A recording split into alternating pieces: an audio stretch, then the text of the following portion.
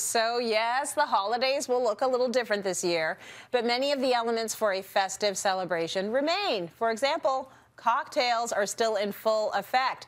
So Kimberly's here to show us how to set up a pretty holiday bar to enjoy with the people in your home. And Kimberly, before we get started, we just want to remind everyone, check the municipal and provincial rules wherever you live before making your plans, right? Yeah, absolutely. This year is going to be a lot about treating ourselves kindly and well and taking care of our communities, but that doesn't mean you can't enjoy a beautiful bar. And a year ago, we completed this project for clients, and this is a stunning home bar, and they're going to have to put off enjoying it for another year, I'm afraid.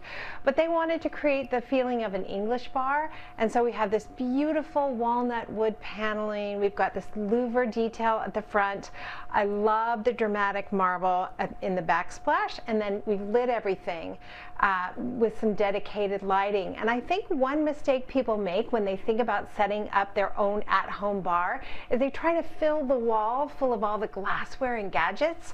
I think that can be a little overwhelming, so leave some breathing space so you can appreciate the beautiful things you've collected. And then we added some artwork as well, which I think really finishes it off nicely. That is gorgeous. Reminds me of Coronation Street. It is lovely. The lighting is so sexy. Now, for those of us who don't have that much space, what options do you have for us? Right, which is most of us, right? So I went to EQ3 and I found this great bar cart, which I think is such a versatile piece of furniture.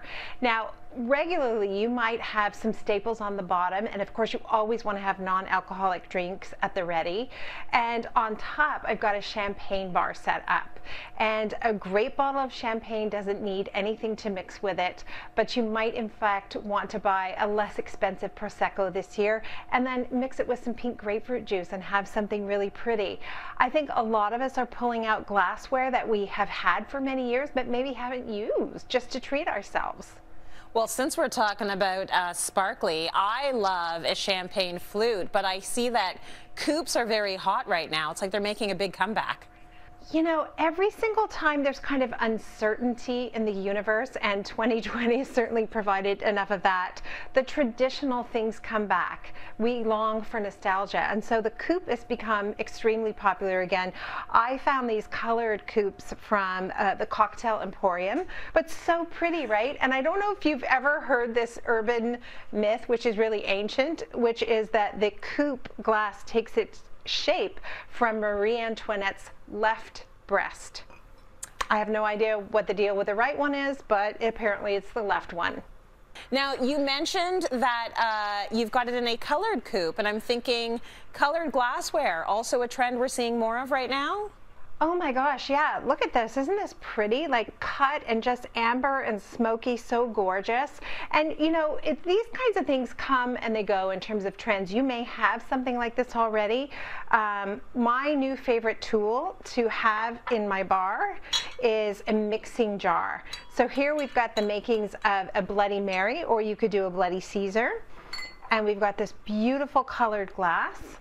And then the mixing jar that has a pour spout, making it really easy for you to pre-mix drinks. Isn't that nice? And you know, people go crazy with Bloody Marys. They put herbs in there, they put like entire breakfasts, but I think, you know, one, pepper stick might be the perfect solution. So I love that. Yeah, colored glass is very much in this year. One thing that always comes in handy is a tray, because of course you can pick it up and you can move it. And red wine and white wine, of course, never go in or out of fashion. So a lovely decanter is something nice to have. And if you're not a drinker and you happen to own something beautiful like this, put it in the bathroom with mouthwash in it. It's gorgeous, absolutely gorgeous. And then in terms of thoughtful gestures or big gifts this year, if you're thinking about it, a gorgeous bottle opener. How pretty is that in the copper? Again, Cocktail Emporium. So beautiful. So I think this year's gifts are going to be about thoughtful gestures. And if you know somebody who loves to make a cocktail, you know, something as simple as a pineapple syrup or pineapple bitters, an old-fashioned bitters, celery bitters, how yummy would that be in gin or tequila? Just a thoughtful gesture, I think this year is going to go a long way. Great tips, my friend, and great tips for those old-fashioned cocktails, which are super on trend right now. Cheers to you. We're headed